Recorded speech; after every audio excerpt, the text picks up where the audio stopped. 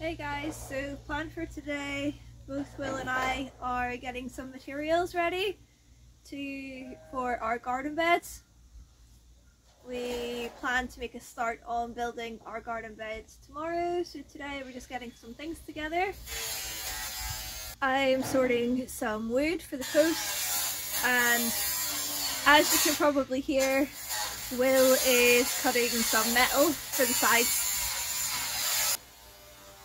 I'm going to be using some of this wood which came from the kitchen roof.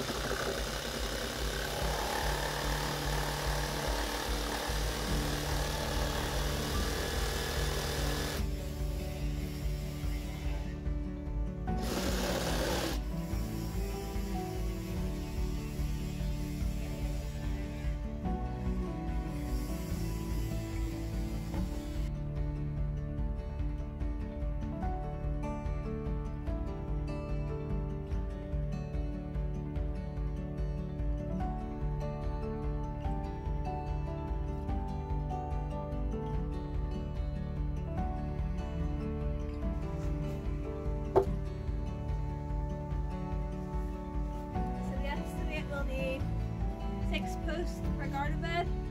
So there we go. There's the roof for one bed. Here we go.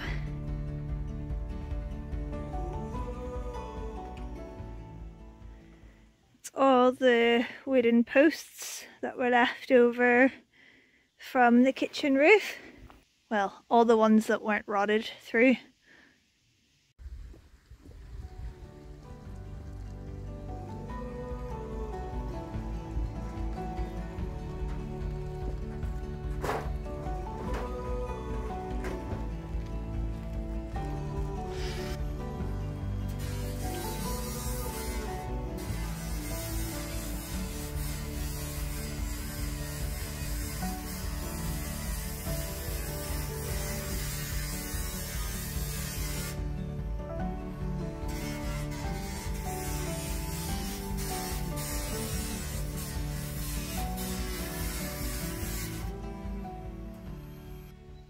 This is the last animal house that I had taken down.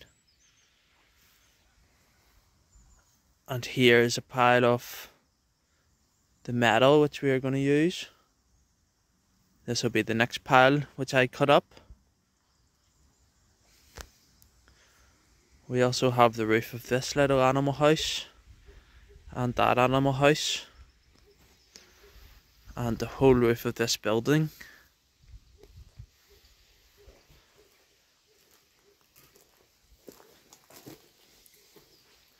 The walls and possibly doors of this building here.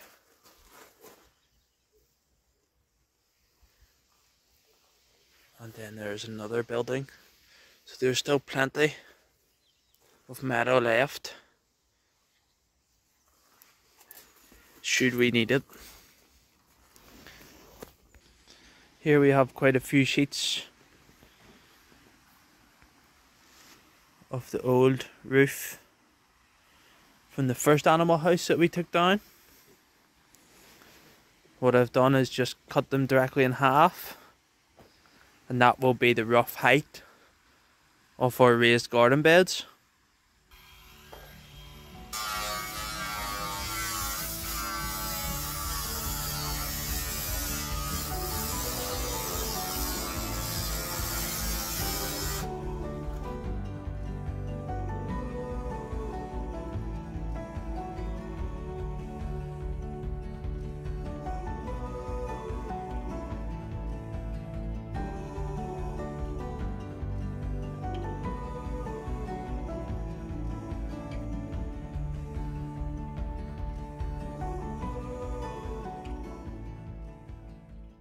It's garden bed time! Go to bed. We spent a wee bit of time this morning marking out where they're going to be. Make it easier. Genius idea. Another one of my husband's great ideas. Yep. So down this side, we're going to have 7 beds all in a row. All similar size and spaced out. To have a good pathway in around each one so we can look at them easily. Yes.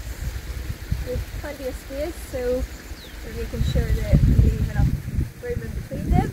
They don't need to be perfectly even or anything like that, but why not try to make it a little bit even? Yeah. But it doesn't need to be perfect, obviously. It doesn't. So this morning we put the 4 corner posts in and have put a string around them just to keep them all relatively in line. And now we're going to start putting all the end posts in along the string line. Both ends, on both sides. And then there'll be a middle post for each bed, so each bed will have 6 supporting posts. We'll then be able to screw the metal on right round, Yeah. and then we can top the wood level with the metal. That's the plan anyway. Yeah.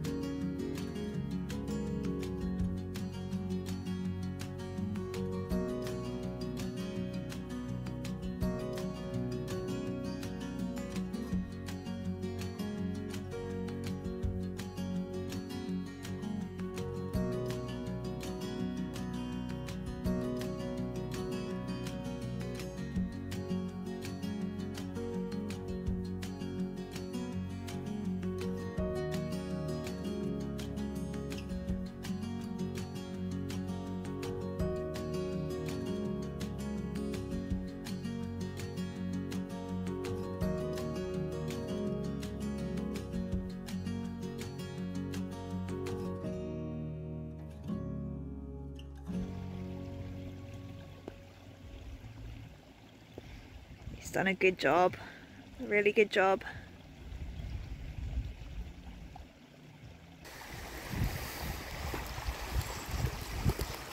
They're all looking pretty good, I think. Still have wee finishing pieces like these two to go on to the rest of them.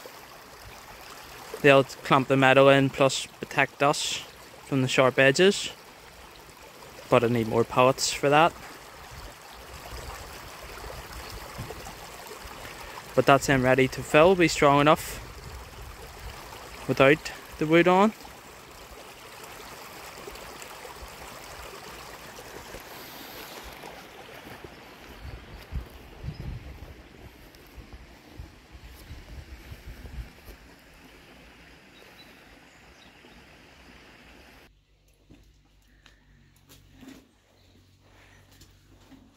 She likes to try an olive.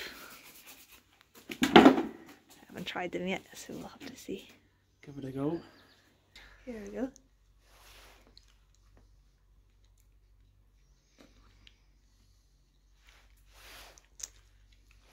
Not bad. Salty, but they've been in salt water. Salty. I think they're probably ready to jar. I think so. These are all the darker coloured olives, which we've taste tested and seem to be cured enough. No bitterness in them. And we've also got another batch of green olives, which we're going to leave for a bit longer, because they take a bit longer. They'll take a little bit longer to cure. And then these ones we're going to get jarred up and let the flavours infuse for a week or so. And then taste test again. Taste and enjoy, hopefully. We ate lots of olives whenever we were on our trip. Lots. So what I'm going to do now is, these were our peri peri chili plants, which are well and truly died off, but we just left the chilies on them to dry and they've all shriveled up. So I'm just going to collect them, blend them up, and then we'll have some peri peri chili flakes. We did do a batch of these the end of the summer of chili flakes from these peri peri plants, and they were hot, man, mega hot.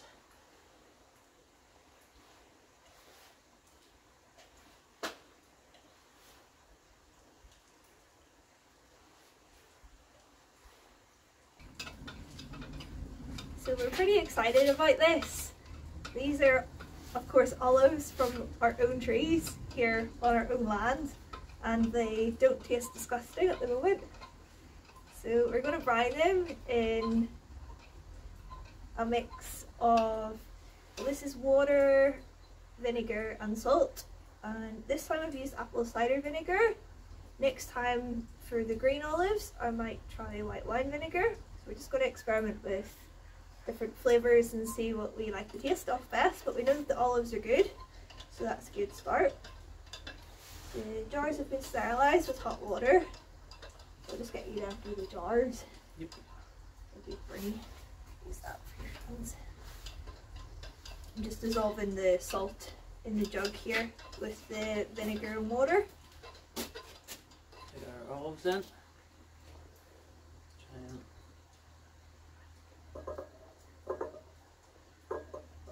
them all up. Might need to take up a bit more solution. Let's see where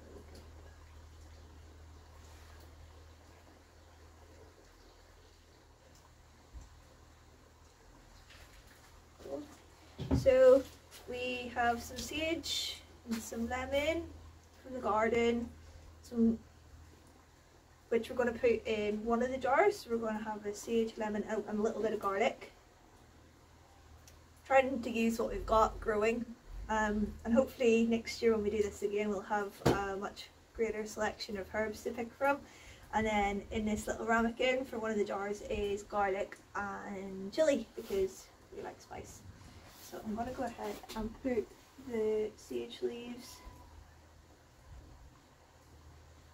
garlic clove, and lemon slices in here. You can put that one in there if you like.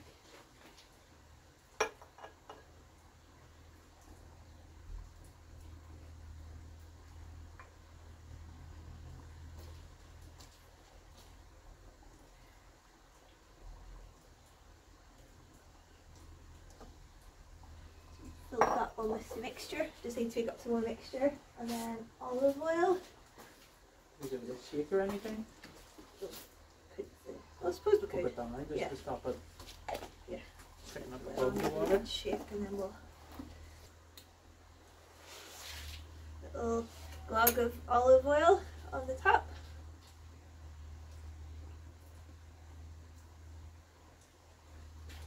Put it on there. Looks great.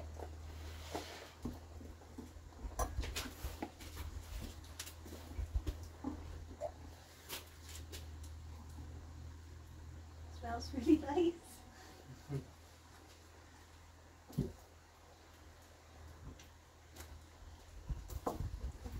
Looking good. Even smelling good.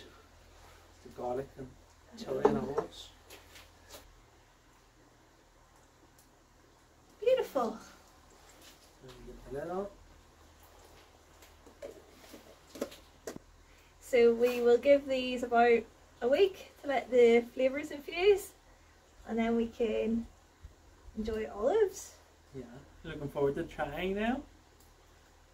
But they were nice by themselves, but they'll only be nicer with some flavours. Yeah.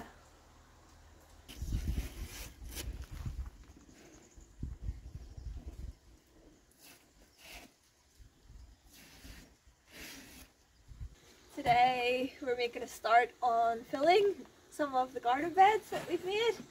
So the first layer is going to be cardboard. We've been saving cardboard basically since we've arrived here. Everything. Yeah.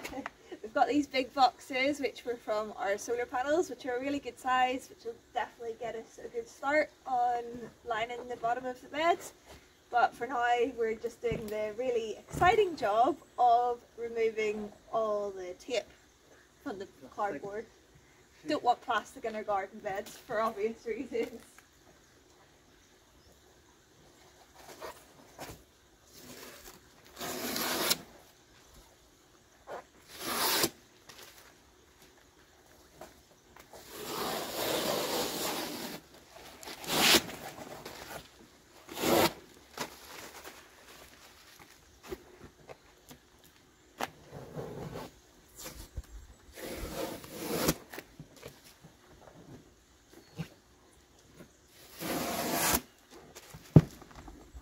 Got an easier way of doing it.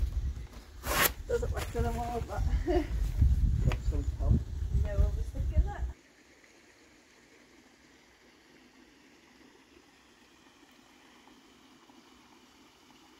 As you can see from up here, we have now lay a layer of cardboard at the base of each of the garden beds. Really nice day today. Next step is to get some wood, some logs for the bottom of them to go on top of the cardboard. Up here there are quite a few rotten logs here and here as well. Also some here, which will make good use for the garden bed. Will has a little fire going on up here to burn some of the gorse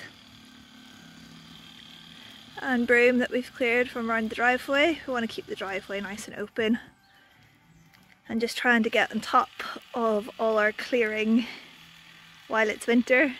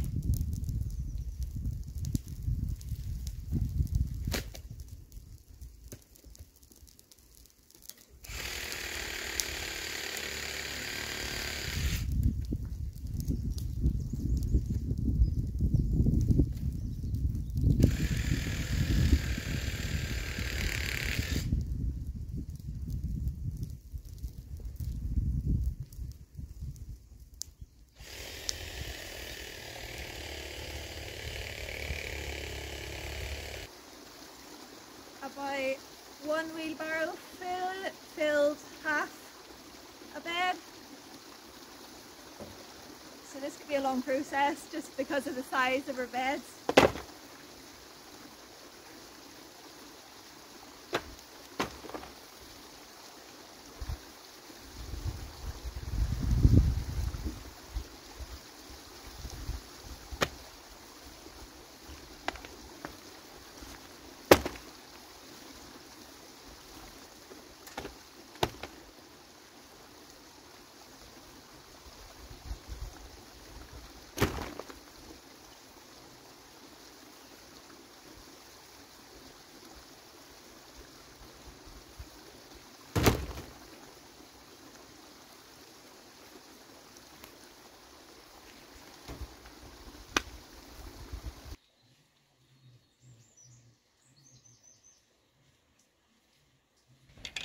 Unfortunately, the weather just isn't as good today as it was yesterday, to say the least. Yesterday with 21 degrees and sun. Today it's been pouring rain all day. But still making progress with the garden beds.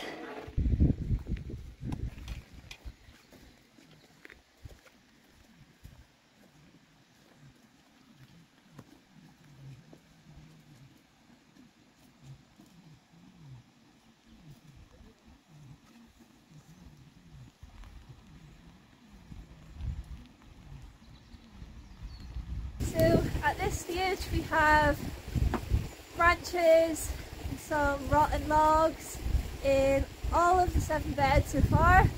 Next step is adding some organic material. So what we've got is a mixture of leaves and twigs, that kind of thing. We'll show you where we're getting that from. It seems like we've got an endless supply, which is really good because we have a lot of beds to fill. We'll just tip her in. Tip her in. Drop the bar around the way.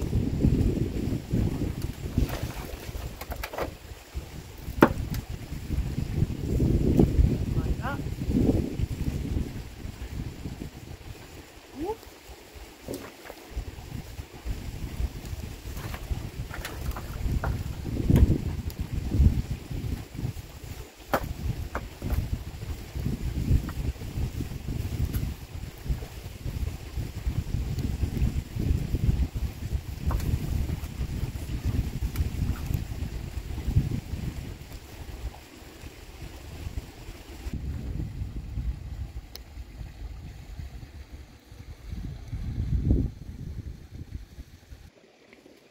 We're just in this field here, which the whole right hand side, this whole bank here was completely covered in brambles before. You couldn't access it at all. But just before Christmas we cleared it all back, leaving some of the oak trees freed, and beneath all that there has been lots of decaying leaves and twigs and all that good stuff. So we've raked back this little area here and you can just see the beautiful soil underneath. Very good soil. And all the leaves here will be perfect for helping fill up our garden beds. Quick and easy way to do it.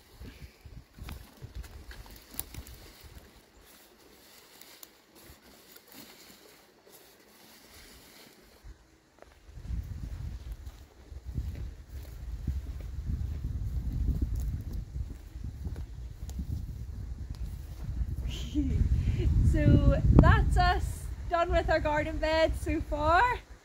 Total cost is $0.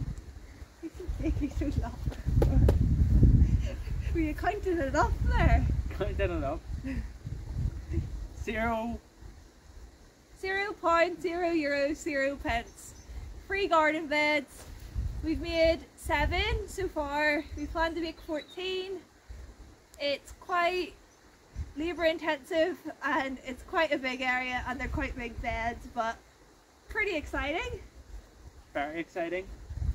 Be very good once they're all ready to plant our seedlings into. Yeah, we're going to have so much food. So far they've been filled with tree logs and branches. We've started putting leaves in the first one. The next thing will be compost and topsoil, and then they'll be ready to plant in. I must say it feels really good reusing all the materials. So the metal came from The animal houses, old animal houses. the wood came from Our old kitchen roof. and a lot of the logs at the bottom were just around the land rotting, and everything else it's all here. So it's great. It feels like you're clearing one area and filling another area, so it's like getting two jobs done at once. Very good feeling. So join us next week, see hopefully the finished first 7 garden beds, and Thanks for watching. Please subscribe if you haven't already. it's free.